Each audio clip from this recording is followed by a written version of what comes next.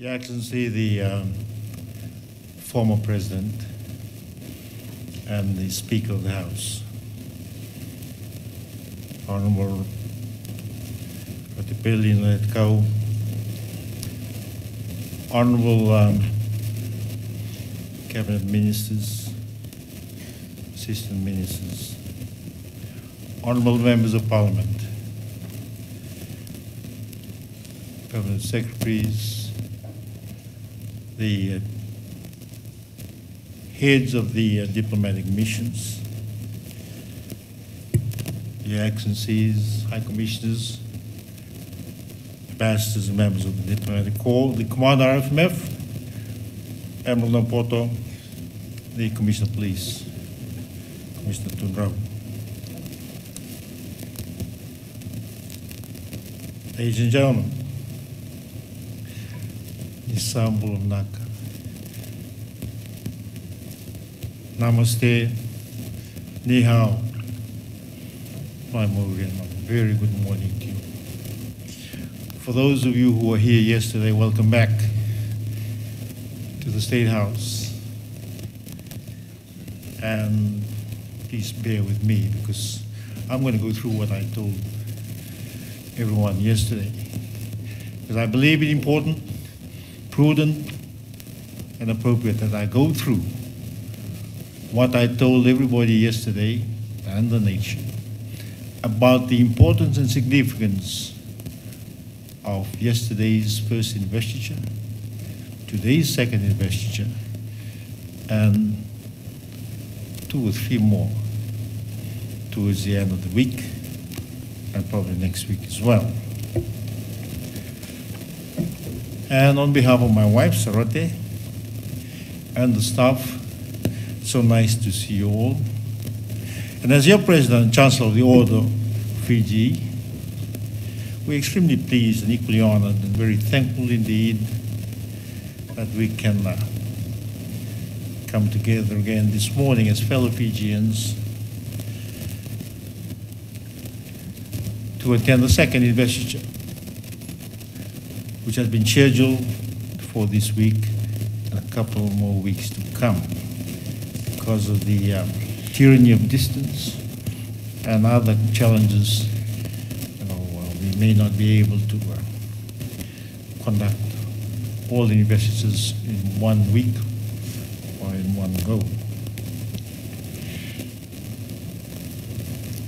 Now, it's important that we come together and celebrate the 50th anniversary of our independence and to acknowledge and appropriately reward individuals like the recipients yesterday and today and next couple of days who had served selflessly and contributed immensely towards Fiji's socio-economical and political progress and development over this period of 50 years with the anniversary medal.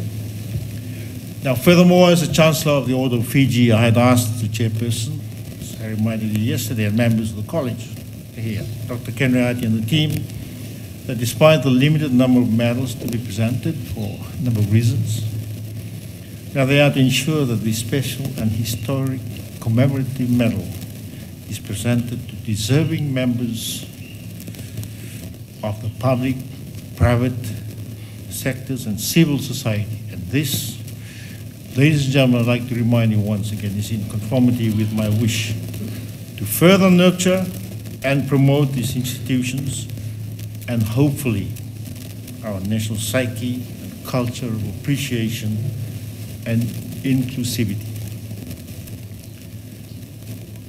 As the President, may I remind you once again of my primary role and responsibility.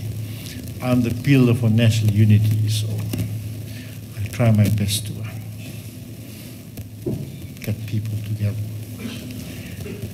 Now, ladies and gentlemen, the present COVID-19 pandemic, as you know, has had a profound effect on our national plan to commemorate our 50th anniversary independence celebrations, resulting in a somewhat scaled-down version of overall national celebrations program, sadly. But this should not dampen our Fijian can-do spirit, nor deviate our focus and attention from the fact that within a period of half a century since independence, our young and developing nation has evolved into an acceptable level of universal social, political, and economic maturity that we should all be proud about in today's unpredictable and uncertain global environment that we live in. Interesting and very challenging times indeed, not only for our small nation, but the rest of the global community, as you know. Beginning today, we will be celebrating a nationwide week-long program of events to mark our collective progress and development as a nation and people. A justifiably significant and historical occasion which we should be celebrating in style, but for the economic and medical constraints consequent upon the effects of the pandemic. That's why you notice that we're trying to conform to the social distancing. And we'd like to cramp more people into this anteroom, but we've got to respect the wishes of the Minister of Health and his officials. Now, as most of us who are present here today, as I reminded the recipients yesterday, should be able to recall that a quarter of a century ago, for those of us who, some are gray, in my case, but none are very little up there, the then government of the day awarded 755 deserving members of our beloved nation with a similar commemorative medal to mark our first 25 years of independence. I've still got it up there. I still wear mine with great pride and hope that those of you who will be receiving yours today will also share with me the same proud and patriotic feeling that we belong to a nation which cares for its people and rewards them accordingly for their individual and collective efforts at nation building. It's good to hear the birds. It's a sign that all is well. We had a bit of rain, but now the rain has stopped and the birds are singing. So we thank the Almighty that we are being blessed. By doing this, ladies and gentlemen, we are proclaiming to our citizens and to our wider global community that this is who we are. We are Fiji, a small and developing independent sovereign state which is punching above its weight. Now, this is a phrase that's been coined around, and I'd like to echo it once again. We are punching above our weight in leading the world community by passionately addressing some global problematic issues. You know most of them, like today's. Present, very real, and serious threat to the survival of humanity, and that is climate change. Now, ladies and gentlemen, it is my humble opinion that despite the new norm, interesting, new norm which has been unfortunately imposed upon humanity by the worldwide COVID-19 pandemic, we can still rejoice and celebrate certain events in life by being positive and firm in our faith in the Almighty that our beloved Fiji is blessed, and as a nation and people, we should be forever grateful, hope and embrace the future together, and believe that the next 50 years and beyond, the journey into the future ahead would be peaceful and equally prosperous. On that note, ladies and gentlemen, congratulations once again to all the recipients, and I look forward to meeting you after this and in the next couple of days when my staff and I will be traveling to other parts of our country to present the other deserving members of our various communities with the same 50 years commemorative independence medal. Thank you and God bless.